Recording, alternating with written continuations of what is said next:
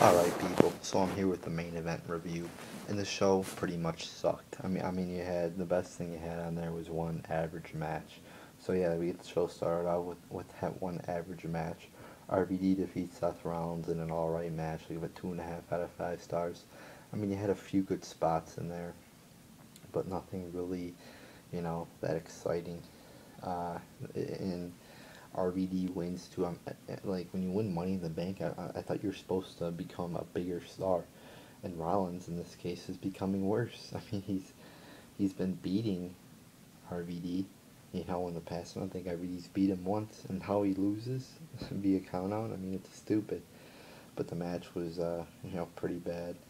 Um, you did have a cool spot there with the on the barricade, but nothing really, that good in this match here.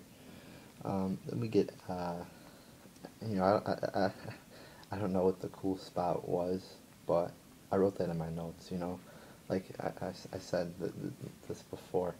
The Raws and main events, whatever, they're just so shitty. It's so hard to fucking pay attention to them, and especially with Raw, since it's 3 hours, you just forget some of the details, and it's hard for me to think on the fly when I'm talking. I'm sure if I thought about it a little bit, I could remember it, but I can't.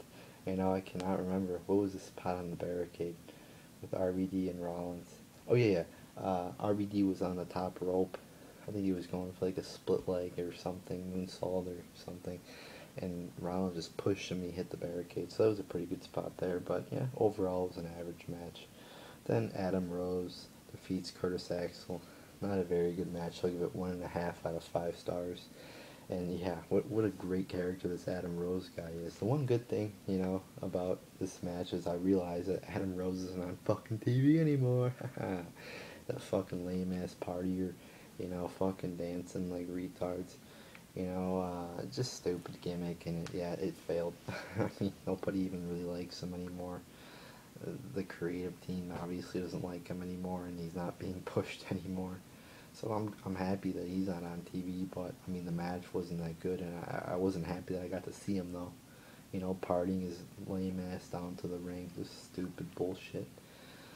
Then we get the Gold Dust, or the Dust, what I call them, Gold Dust and Stardust defeating the Matadors.